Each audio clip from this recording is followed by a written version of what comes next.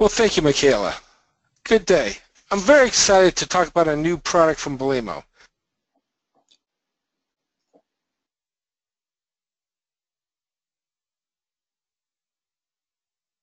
Good day. I'm very excited to talk about a new product from Belimo, new PR assembly. For today's agenda, we're going to talk about what's been going on in the HVAC industry, or what hasn't been going on as it relates to butterfly valves. We're going to talk about the new Belimo assembly with the features and benefits, go over the product range, and have a Q&A session at the end. Okay, problem.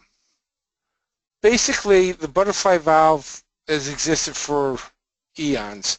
We use an industrial actuator, basically use some linkage, put it together, and you have your butterfly assembly. It's not always a good fit. Run times are not always what you want. Mostly they're too fast because that's what is in the industrial butterfly valve actuator.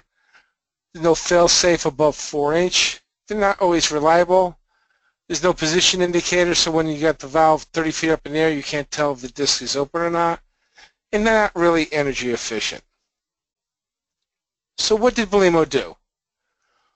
Belimo created a new assembly, butterfly valve and actuator that work together.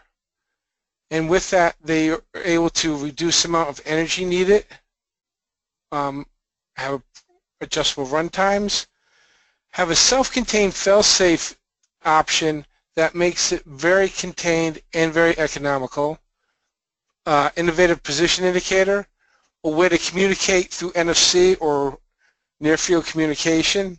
We've included BACnet, integrated switches, have an HOA, and use brushless DC motors to make what is the most advanced butterfly assembly in the market today. How did we go about this? About 4 years ago, myself and a couple other PMs from Europe and Asia went out and visit end users, architects, control contractors, mechanicals, and asked where were you paying when it comes to butterfly valves. What did you like? What did you dislike? What do you want? Or what could you hope for a new butterfly assembly? And with that information, we came up with a valve and actuator that are actually optimized to work together with each other. And with this, we're able to use an actuator that is smaller in torque size to put on a larger valve. We've also created the actuator with smarts so it knows where it is and it self-adjusts over the life of the valve and the actuator for zero leakage. It's the first time Belimo developed a butterfly valve and actuator that is optimized for the HVAC applications. So, after we visited all the customers, what did we come up with? One of the first things they said is they want it easy to connect. So there's only 2 bolts that connect the valve to the actuator. You see the one in the front, and there's another one in the back. This also allows us to give us a thermal block to block the heat or the cold coming up through the shaft of the butterfly valve so it doesn't affect the actuator. This increases the life of the actuator, and it also has an added benefit of it puts it above the insulation so it's easier to remove. One of the biggest requests from our customers was to reduce the weight of it. Nobody likes to carry 50 pounds up a ladder and then try to install it onto a valve 20 feet in the air. So what we did is on the left you'll see our existing SY4, which weighs about 50 pounds. And the new one, the PR, in the middle weighs now 16.5 pounds. It's also much smaller, 12.5 inches versus 6.6. And it's also, you don't have to take the cover off it, which is another 8 inches. So you're saving roughly over 18 inches in height from the ceiling. So you can make it more optimized to your building. The assembly on the right is the PKR, which is our fail-safe option, which I'll talk about later, but it will be available in April. It's only 1.5 inches taller than our PR, so it is also very low profile. Another big question was to reduce power. So what we did is this new actuator, if you use 120 volts, uses 80% less power. If it's a 24 volt, it's over 90%. It's also a universal power supply, so it's also can do 240, and that's somewhere around 82%. So you have one actuator that can handle all voltages, reducing the amount of pieces on the shelf and making it better overall usage of space and time. Also, with the lower consumption, you don't need as many transformers, so you have less space needed at the job site. You also lower wire costs because you don't need as high power. The next thing was self-adjusting end stops. What the actuator will do is it knows where it is based on position and based on torque. As the resiliency butterfly gets older, it gets a little stiffer and you need a little bit more torque. So the actuator will adjust itself to always give you 100% close off over the life of the butterfly valve. So no matter how old the butterfly valve is, the actuator will know where to go to give you a good close off. From this 3-year endeavor to create this new assembly, we've come up with a few patents, the way the valve and the actuator go together, the way the hand crank is detected for an HOA. We have a smart heater in it that only works when the actuator is not moving, therefore reducing power consumption.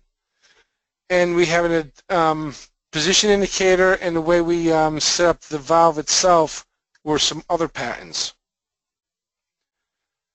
How we did is we actually sloped the liner of the valve itself.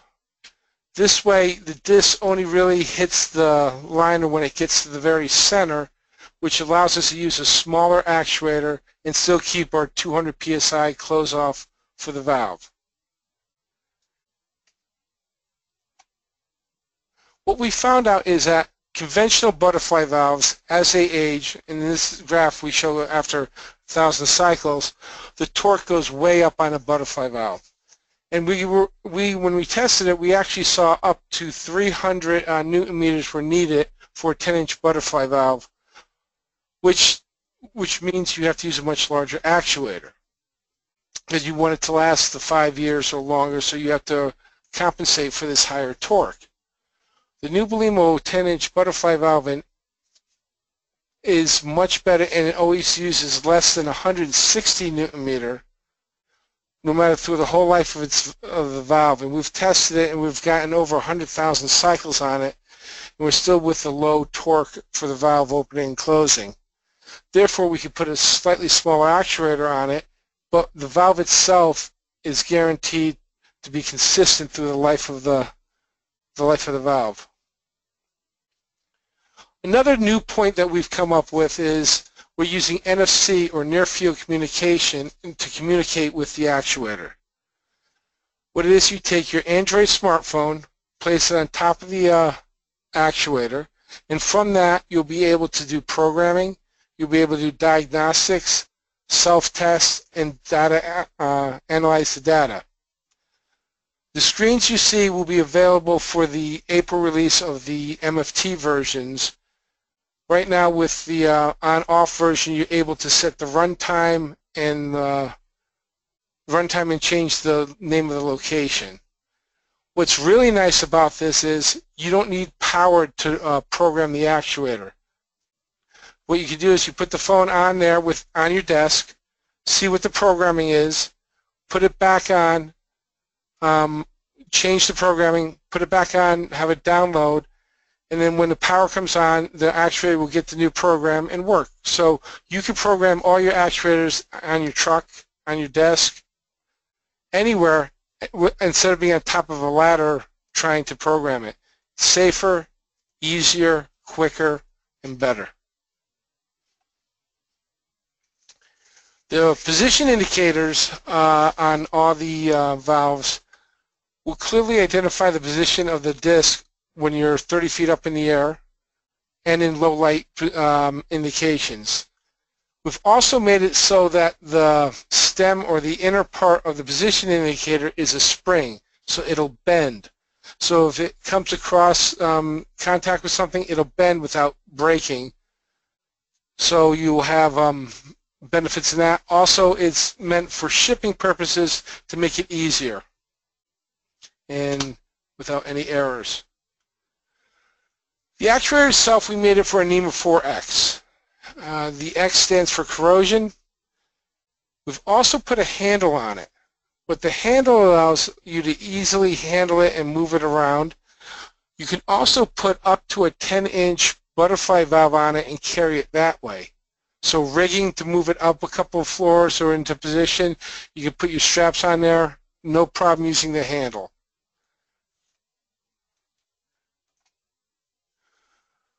Also made it much easier for wiring. Right now you have 4 screws on the back of the component. The top comes off. It's connected by a lanyard so you can't lose it. You also have very easily marked terminal blocks that are switch-based, spring-based, sorry, that you'll be able to hook up your auxiliary switches, your power, your back net, your MP bus, everything else. Simply laid out, easy to do, no problems. You also have 4 grommets that you can connect for, so you can put your auxiliary switches separate from your power, separate from your control signal. Simple and easy to use. We also had a lot of requests for a manual setting auxiliary switch. There are 2 in every PR. One is set at 10 degrees from close, S1, and the second one is programmable from 0 to 90. And when I say programmable, I mean it's done in the field, so you don't need any electronics or anything else. Simple way to do it. Basically, you take the hand crank from the side of the actuator, put it into the second position, move the actuator and the valve to the position that you want. You can notice that with the position indicator on the top of the actuator. Take the handle out, put it into the first position, and then align the arrow that's in the handle on that's on the graphic on the top of the actuator to line up on the black line, and now you've set your auxiliary switch. Very simple.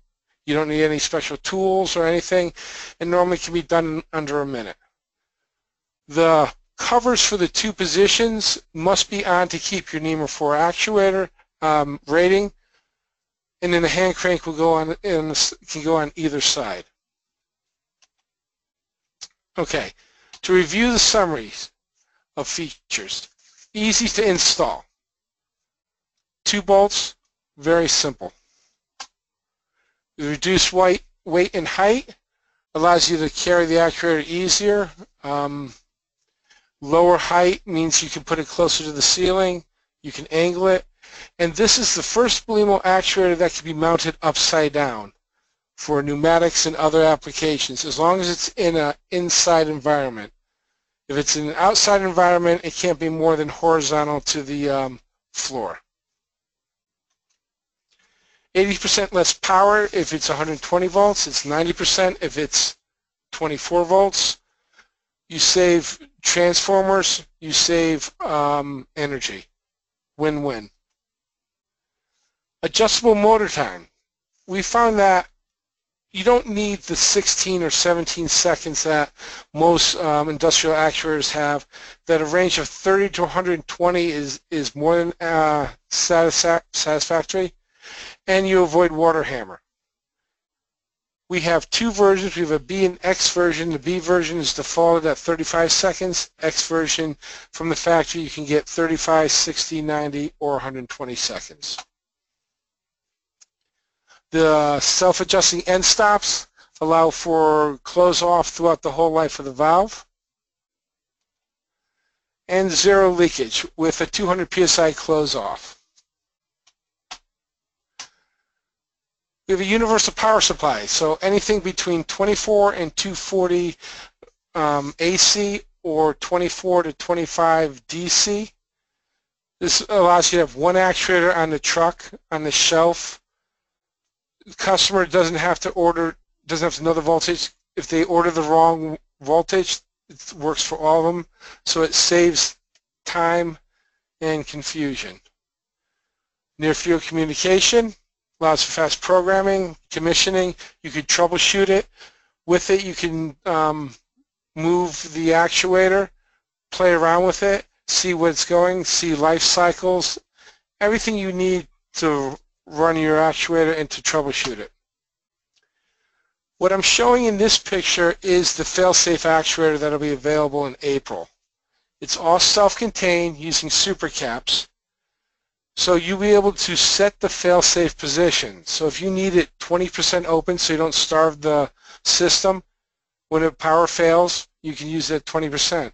Also, we have what we call a bridge time that is set, that is programmable from 0 to 10 seconds. So if you have brownouts, you're able to bridge that brownout before it goes to failure. This way, you don't need a brownout and have the system starting to go into fail-safe and then have the power come back on. Flexible position indicator. Again, you can see it from a long distance above the floor. We also have a position indicator on the top of the actuator if it's below grade. So you can view it from the position of the valve from either position easily. BACnet communication will be in the MFT versions and the fail-safe versions that are coming out in April. That's free of charge, no extra charge at all. And we've upped the warranty from 2 years to 5 years for any Belimo actuator and valve combination. Okay, for some of the points that I didn't hit, we have manual override, which is the switch, the hand crank that you put in it. When the hand crank is in there, it works as an HOA and it will stop the control signal from controlling the actuator. This is for troubleshooting and for easy moving of the disc. We also have 2 sensors that will be available for the MFT versions. They're 1000 ohm platinum. They're available now for whatever uses for temperature readings. If you just use for your BACnet, so you can save a point on the BACnet system. We will offer the PR on everything from the 4-inch to the 10-inch. The 4, 5, and 6 for 2-way and 3-way will be on the HD valve, which we currently have, and the 8 and the 10, or the new L-series valve, that will also have the 2 and 3-way. We've also added all this feature and functionality, and we've reduced the price of the assembly. As you can see, it is now less for the 8 and the 10. It's also the same reduced cost for the 4, 5, and 6. We have support. We have on our Belimo website, we also have submittals. We have a brochure. Select Pro has his new assembly in there. We have a video which is on YouTube, and we'll also be putting this valve on retrofits on dampers and other Belimo butterfly valves in the first quarter of 2017. We also will put this on air damper on dampers and look to expand that way. At this point, I'm going to hand it over to Michaela for the question and answer period. Sure. Thank you so much, Kurt. Okay, so we have a couple of questions coming through. For those of you who joined us maybe partway through the webinar, we are going to do a question and answer session in which you'll type in your question in the question chat box. I will read it aloud, and then Kurt will answer as best as possible.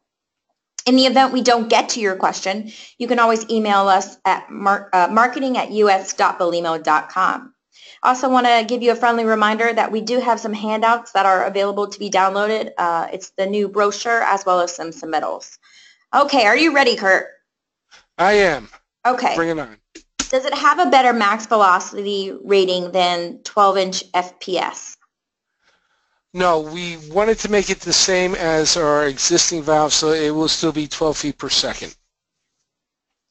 Okay. What is the duty cycle? Good point. The duty cycle is now 100% on this actuator. So instead of having a 75% as with our existing, it's now 100% duty cycle, so you can run it all day long. Okay, this is a two-part question. Where can I buy this valve right now? And when can I buy this for an air damper application? You can buy the valve right now through Belimo or through any of your distributors or controls contractors. And we will have the linkage to have it so you can put it on dampers in the first quarter of 2017. When will NFC be available for Apple? What we're looking to do is have what's called a dongle. It's basically a gateway that communicate from the actuator to the dongle to your iPhone. That should also be available the first quarter of 2017. Can you still buy the SY or will they be discontinued? Right now you can buy the SY on our other butterfly valves and our other industrial ball valves. You cannot buy them on the resiliency for 2-inch up to 10-inch. Is NFC password protected? What if somebody with an NFC device messed up the programming? Well, it's just right now with our ZTH handheld device. You have to have the program. You have to be close to it. We thought about this, but we didn't think it was necessary at the time, so there's no password protection on it. Can we get it without aux switches? No, the aux switches or auxiliary switches are built in, and they're just part of the actuator. Okay, is it full wave or half wave rectified? I believe it is full wave. Okay, next question. Can you please clarify one more time about the upside down installation? Okay. If it's an indoor application, you can mount this actuator upside down. If it's an outdoor application, it can be no more than horizontal to the ground. So you can only go horizontal to the ground or upright. Okay, are there any plans for pipes larger than 10-inch? We will be going to the 12-inch probably in the next 6 to 12 months. And there are plans in the future to create a bigger version of this actuator to go up to 16 or maybe 18-inch. But that's a couple years in the making. Okay, if I have an old SY and want a PR, can I do that? You mean take the SY off and put the PR on? Yes. If it's on a Belimo valve and it's between 4 and 6-inch, yes, you can. If it's something else, you need to make sure that the torque is acceptable, and you would need to do a retrofit conversion for the linkage. Is this available on 3-way valves? Yes, it is. 4 through 10-inch on 4 through 10-inch on 3-way valve.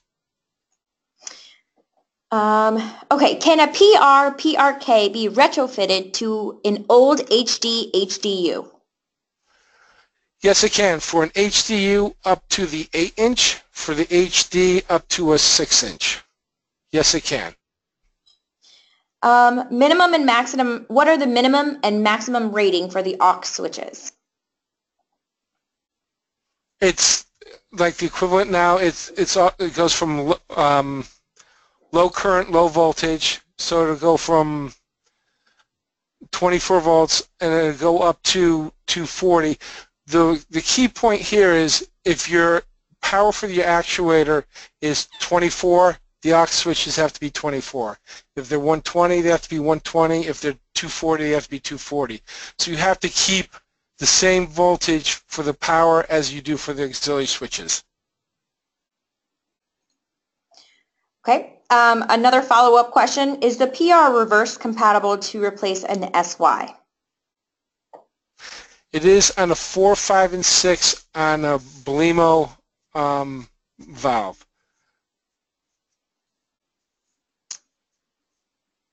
Does the SY have a 2-year warranty? Yes, it does. And this has a 5-year warranty. Okay.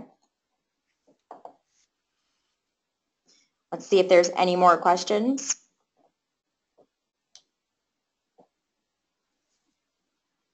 Oh, I have one question. Can the MFT version of the PR be programmed for on-off control? Yes, it can. I'm not sure why you'd want that, but yes, you can. All right, it looks like we don't have any additional questions coming through, but as always, if something should pop in your head after the closing of this webinar, please feel free to email us at marketing@us.belimo.com.